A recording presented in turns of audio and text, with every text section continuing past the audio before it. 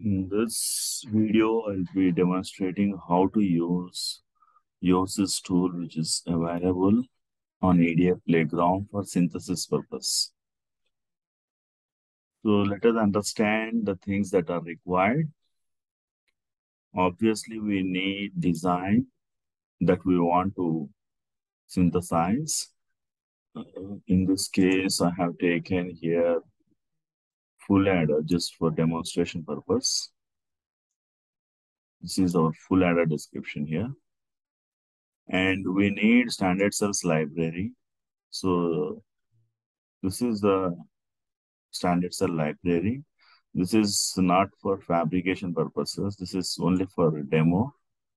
So we have here in this standard cell libraries, we have one buffer cell, one NOT cell, and NAND cell, NOR cell, D flip-flop, and this is another D flip-flop.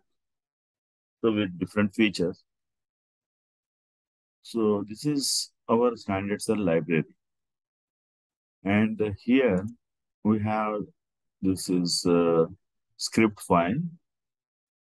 What it does, this script file is, it first reads the standard cell library. That is the command here. Read underscore liberty is the command to read this lib file. .lib stands for, this lib stands for liberty. So which is the extension for standard cells library. So that's the command that to read here, read underscore liberty space hyphen lib space standard cell library name. In our case, cmos underscore cells.lib. Next, second line is read underscore verilog. And this is our design.sv file, this design file name. And this is no latches. We'll discuss this in some other video. If you don't keep here, also not an issue for this example. And then this is the command here, synth for mapping netlist to standard cells. This is the command synth space hyphen top, the top module name, because this module may have submodules also instantiated in it. So in that case, the top module name is required. So that is how this one. So then this synthesis command is to just to generate generic netlist, not for the standard cell, not to map to the standard cells. What it does is it generates a generic netlist, meaning what we can infer from this, we can infer from this XOR gates, and we can infer from this AND gate and OR gate. That's what the generic means. And whereas this ABC tool, what it does is it maps this generated netlist to this technology. In this case, this is a demo technology, you can call it. It may be like 180 nanometer, 90 nanometer, like that. So to this technology, who maps? This ABC tool maps. And then intermediate, while doing this, some intermediate file may be generated. So for that, this is the clean command. And this is the flatten command. So this is required to, instead of having like submodules, the entire design is mapped, translated to single unit. So elaboratively, I will take in some other video this one. And then this write underscore verilog. This command is required to write the netlist file. And this command is required to report the cells that this design has got after synthesis, and then rough chip idea, like how chip area. So that is this is actually basically we are giving the name here fa.rpt, and this is the required command here. This one is required thing, and this is the required thing, and this entire thing is required thing. This is the user defined. Like I just gave name. You can give anything here. Like how many cells it is going to consume this design, that information, and roughly estimated chip area. So that report we will get from this command. So this is the script file. Okay. So before doing the synthesis, we have to ensure that our design is working correctly. So for that, we have a test bench. Since this video is not about to explain the test bench or explain this design file, it is the purpose of this video is to demonstrate this script. I mean, how we can use this tool, EDA Playground tool, for synthesis purpose using open source synthesis tool called Yosys. So what is that? Let us again summarize quickly. We have to have design file, and we have to have this script file and standard cell library. These three things are required to do the synthesis using Yosys tool. Here you can see this is the Yosys tool. And before doing this synthesis, we have to ensure that this design itself is correct. For that, we have to have test bench, and we have to select here among the available here. There are commercial tools here for that special.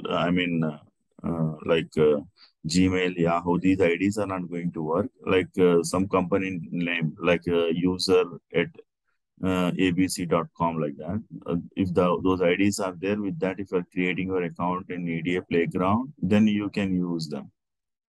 Otherwise, we have to use this free simulators and freely available tools, means this Yosys and this VTR tool for synthesis purpose. I did not try this Altec and Mentor Precision with Gmail ID. I don't know whether, available or not. Okay. But in this video, where I'm going to demonstrate this Yosys tool. So before, as I said, doing synthesis, we have to ensure that this design itself is correct. So for that, we have to select a simulator. So iCaras Verilog is a free simulator. Let us select that one. And then here, this open EP wave after run. So in waveform, if you want to see, then only you can select this one. No, if you don't want waveform, only the console, if it is displaying, that is enough, means in that case, that is not required. This thing is not required. Only this command here, system task here, Verilog system task will do this job, displaying the result in the console window. So let's select this one. Anyway, it is there. It will come here in the console. This because of this dollar monitor, we can see in the console. Let us select this open EP wave after run. So what is that? To run the simulation, we have to do, we have to have a test bench, and then we have to select a simulator, and then we have to select open EP wave after run if you want to see in the waveform. So after selecting all that, just run this one.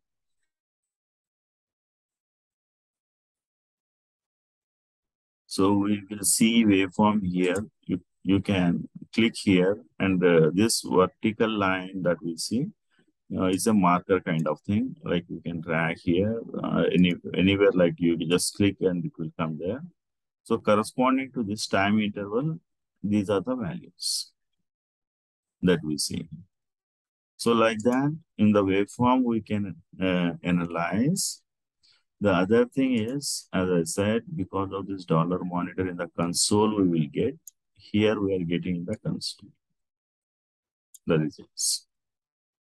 So having gone through these results here, we can say that, yes, this design is meeting our functionality requirement.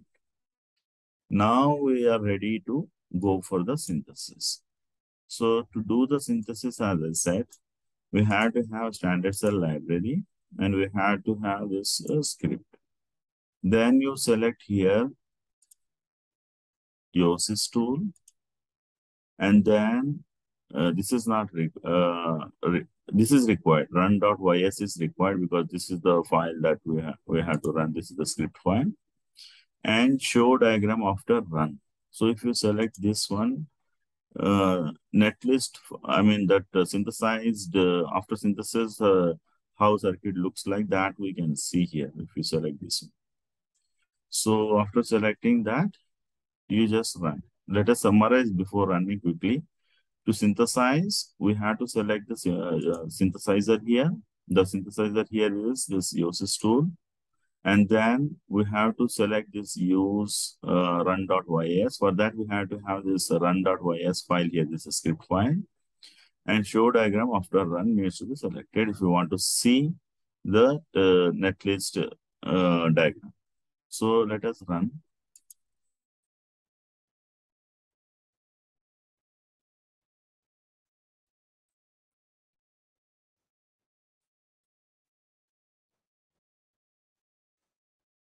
So this is the netlist, diagram that we can see here.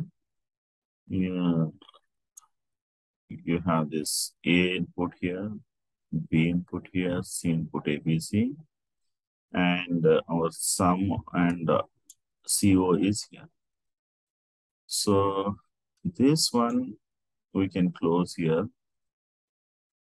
If you want to see, as I said, this will report, estimated chip area after synthesis. So to get that one, what we have to do here is, you just uncheck this one, show diagram, download files after run. Just select this one. Again, rerun this one.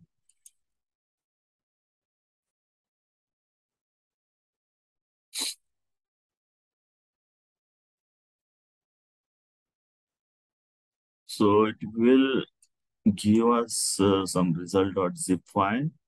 So that you have to save on your desktop or somewhere. In my case, on desktop PDF playground folder, save it.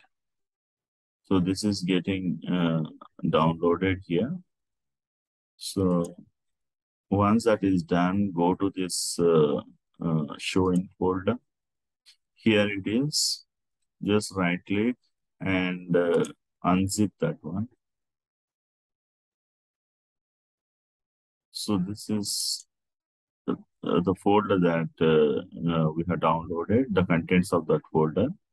We are interested in seeing two things here. One is this report and netlist file. So this report I am opening. You can see here the number of cells are 14. And among the cells, we have NAND gate number 8, NOR gate 2, and NOT gate 4. And the estimated chip area for that module is 52.